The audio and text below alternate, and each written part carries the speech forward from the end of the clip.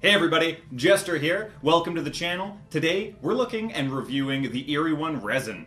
This stuff is pretty cool. They have themselves a 3-color selection that you can mix and match and create yourself a rainbow of different miniatures. So let's just dive into it. Hey everybody, welcome to Jester's 3D Tabletop Gaming, where we do 3D printing related stuff for your tabletop gaming experiences. Today we're looking at a new resin that I've got to say is my personal favorite. I have definitely put this stuff through the ropes. I've printed a solid amount of miniatures. I've got a good rainbow, a good selection, and I gotta say, I thoroughly enjoy it. So the idea behind this resin is they give you 3 colors: cyan, magenta, and yellow. Additionally, black. There's more to choose from on top of that, but those are the 3 initial ones for their color wheel, which I'll throw up on the screen here. So using this wheel, you can kind of mix different amounts of resin together to get various colors. What I like to do is I actually just like to throw in one color and then print, because I was printing an assortment of colors. I would fill my vat, and then the next print I would add a little bit of, say, blue for example. And then the next print I would add a little bit more, and then the next print a little bit more. And the cool thing with this resin is they also have a transparent option as well. So the idea behind that is once you get your favorite color selected, you just add the transparent resin to the point where you get a nice transparency within your model. For example, these crystals here, they're not the solid blue. I added enough of the transparency to get it to have a nice opaqueness to it. I could have added a whole lot more to really see how far I could stretch this out. Unfortunately, the transparency wasn't really the testing that I was going for. But the little bit that I did try worked surprisingly well. So the claim with the Eryone Resin is that they're going for low shrinkage, high surface smoothness, high hardness, moderate toughness, and low odor. In terms of their low shrinkage, I think they did all right.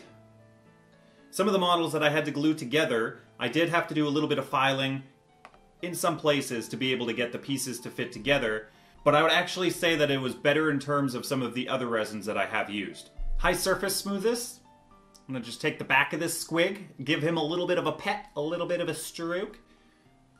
I mean, yeah, it feels real nice and smooth. This guy right here, buttery soft. It's buttery soft. It's very nice. It's got a lot of smoothness. I would say that it passes on the smoothness.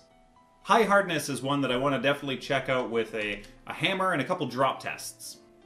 Moderate toughness definitely falls into that category as well, so we'll dive into that here in a second. Not easy to break? Well, let's find out. Let's jump ahead to low odor. I definitely don't know about no odor, but it wasn't really anything more severe than I was smelling with, say, the Anycubic or the Eryone Resin. In terms of high hardness, not easy to break, and moderate toughness, let's just do a couple drop tests and find out. So we've got some spiders here, and you know what? Let's just drop a handful of things. I'd say this is a moderately good distance right here. Okay, so right off the bat, we got the little fishy broke off the base. But in terms of that, the rest of the fins and the little top piece here looks pretty good. Spider is flawless, flawless, flawless. Oh, actually we did have a broken leg on the spider, but also a small spindly bit, so that's totally understandable. Other than that, everything held up pretty good.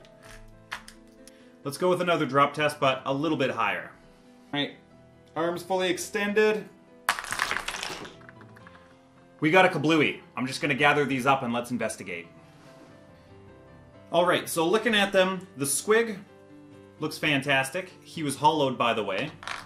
The fish received no additional damage. Still, once again, small spindly things. The spider has lost one more leg. The big spider has taken no damage. And the octopus actually lost a leg in this process.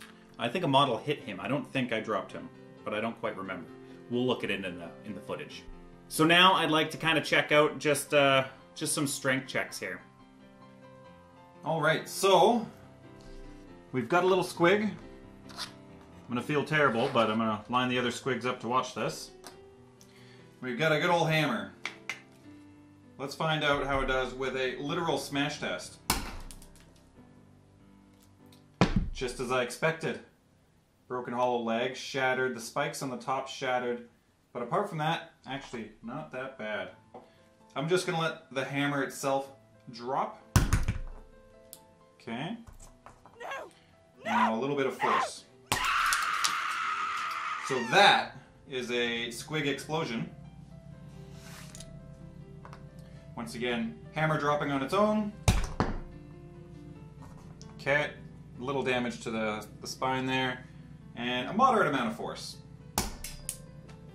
At least we are consistent. Once again, lost the leg. Okay. Give him another smash because, I mean, that is beyond satisfying.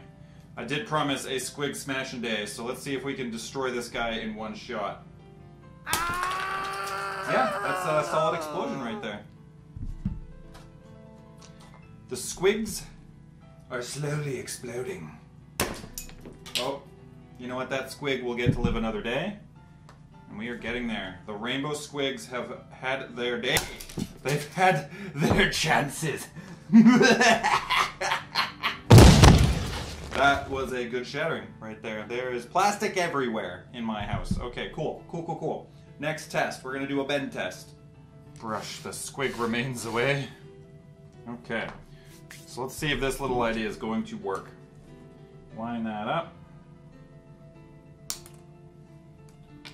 That looked like a about 10 degrees right there. Okay, try one of these little arrows on the side here.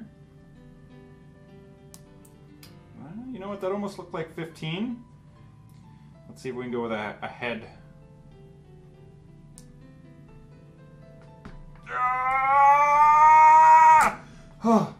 Okay, I was trying to snap off his head there. That clearly didn't work, so that is a solid amount of toughness. His torso was glued on, so that's understandable. Let's try this again. Nope, I can't break off his head. Next up, we got a little spider. Okay, just do finger press. Okay, that's snapped. But this is also taking a decent amount of force. I gotta say, I'm actually really impressed. Okay, same thing here again. Let's try out this sword. Line that up on the marker. That wasn't too far. That was almost about 20 degrees before it snapped. That was a lot of fun smashing some Squigs. They exploded. There is Squig bits everywhere in this place, and it's fantastic. So there you go. I think that's a pretty good representation of their strength, toughness, and hard to break. There was a moderate amount of force that went into each of those bends. Using the bend test, we made about between 10 to 20 degrees before each portion snapped. So all in all, with all of the different categories, the color wheel, the vibrancy, the beautiful prints that this thing is producing, I have to say hands down that Eryone Resin at this point in time is my favorite resin, and it's what I'm going to be using for a while yet unless something else comes into my life and wows me. I was printing everything here at 0.05, 8 bottom layers, and an exposure of 50 seconds. Regular exposure was 6 seconds. This episode hosted a range of different miniatures, ranging from Cast and Play to M3DM to Danny from Miami's Lost Adventures Kickstarter to Orbital Dice, and the Squig was War Mill from Thingiverse. Check them all out. All make fantastic stuff. Print quality, print detail, print color, print vibrancy, all came out really good. I thoroughly enjoy Eryone Resin.